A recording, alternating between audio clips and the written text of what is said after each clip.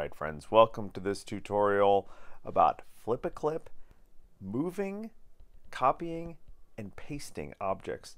Now in this animation that I've already started, I have two layers that I've set up. I'm going to tap the layers button in the lower right hand corner. If you want to learn more about layers, check out my short tutorial about using layers in FlipaClip. So I have two layers. The top one is the UFO. The bottom one is the cow. I'm going to tap on the UFO layer.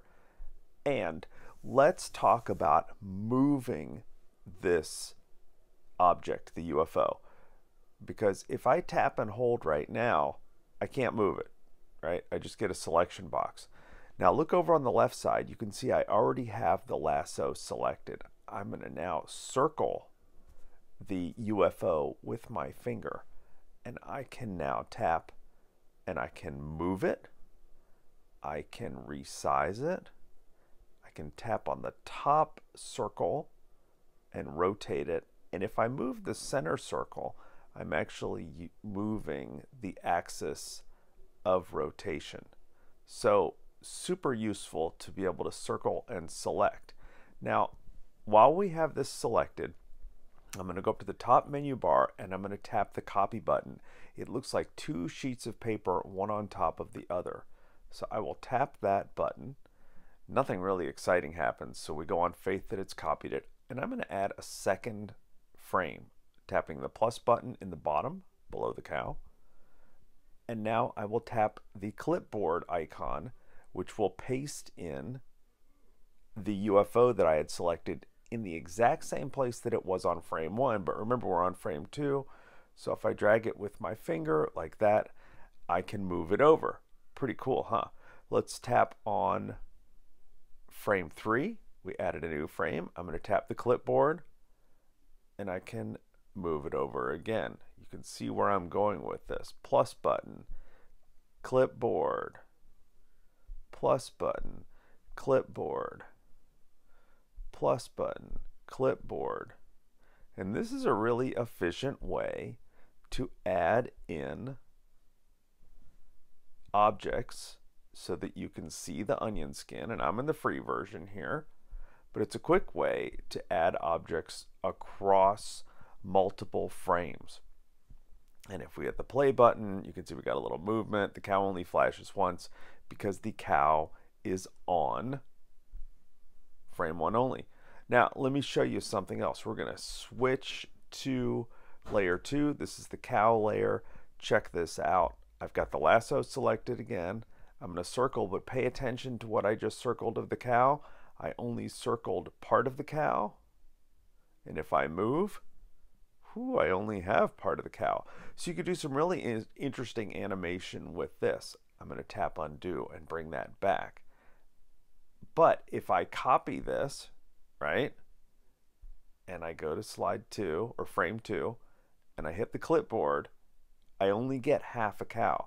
So you have to be really careful with what you select. And again, this could bring up some interesting animation possibilities, but keep in mind that what you select is what you get. So you have to be fairly careful in selecting, and then what you select is what you can copy and paste.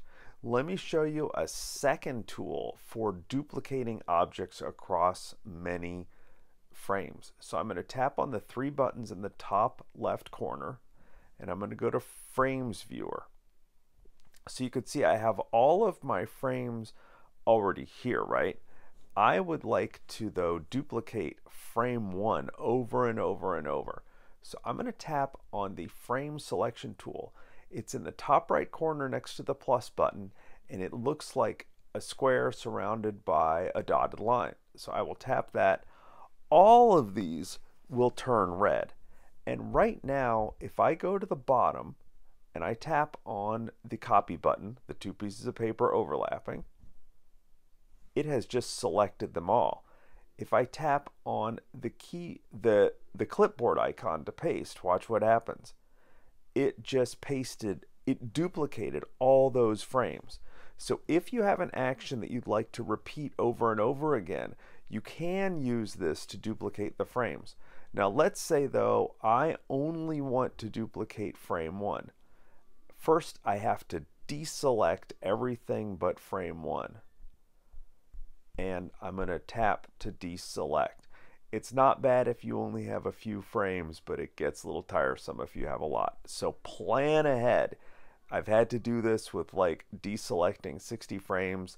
It's not a satisfying part of my lifestyle. Anyhow, enough of that. So now I only have 1 frame selected. And so I can now tap the clipboard icon again. Tap the copy button again. Now I tap the clipboard button, and you'll notice it just duplicated frame 1. So that's 2 ways to duplicate objects, plus how do you move objects in FlipaClip. Thanks for watching. Have a great day. Post some of your animations in the comments below, and take care.